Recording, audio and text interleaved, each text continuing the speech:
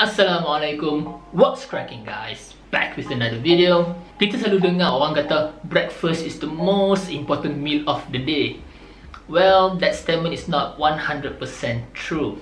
Kebanyakan diet yang ada dekat luar sana dia mengehadkan pemilihan makanan kita. Contoh, certain diet tak bagi kita makan ini, tak bagi makan itu. Certain diet kata karbohidrat kena rendah, protein kena tinggi. Tapi intermittent fasting dia tak sama seperti diet-diet yang lain, di mana rather than dia kontrol pemilihan makanan kita, intermittent fasting dia mengawal pattern ataupun timing pemakanan kita. Jadi the main idea dengan intermittent fasting adalah untuk menggalakkan badan kita menggunakan lemak sebagai tenaga utama rather than gula. Jadi macam mana kita nak start dengan intermittent fasting ni? Actually IF ada banyak protokol, tapi yang paling famous adalah lean gains protokol, di mana seseorang itu berpuasa selama 16 jam dan window period ataupun window makannya selama 8 jam. Apabila saya menggunakan intermittent fasting, saya akan mula makan pada pukul 1 petang dan last meal saya adalah pada pukul 9 malam. Selain daripada waktu ini 1 hingga 9, saya perlu berpuasa.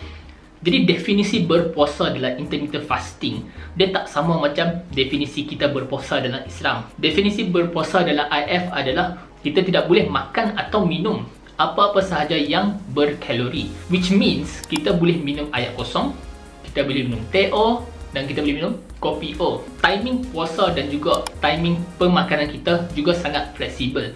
Contoh, kalau anda adalah someone yang tak boleh kalau tak breakfast, jadi anda boleh buka puasa pada pukul 8 pagi dan last meal anda adalah pada pukul 4 petang. Jadi anda still boleh maintain 16 jam berpuasa dan 8 jam untuk makan.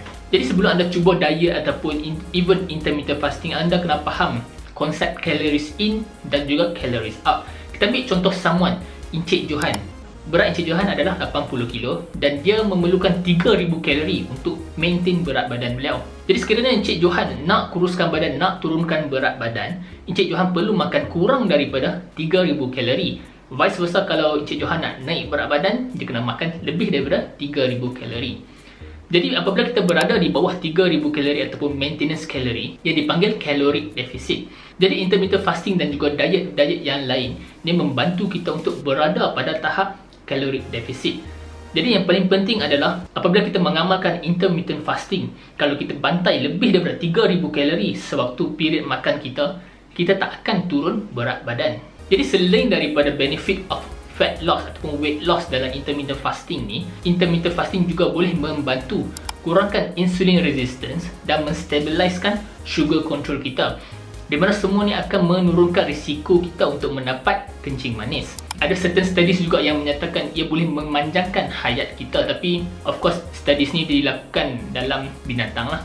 Jadi intermittent fasting is not for everyone, especially kalau anda underweight dan sekiranya anda ada masalah eating disorder seperti anorexia nervosa ataupun bulimia, dan kalau anda mempunyai kencing manis with poor sugar control. Jadi sekiranya anda dah cuba macam-macam jenis diet dan tak pernah cuba IF lagi, anda boleh memula intermittent fasting pada hari ini dan at least bagi masa sebulan sebelum anda decide intermittent fasting ni tak sesuai ataupun tidak efektif.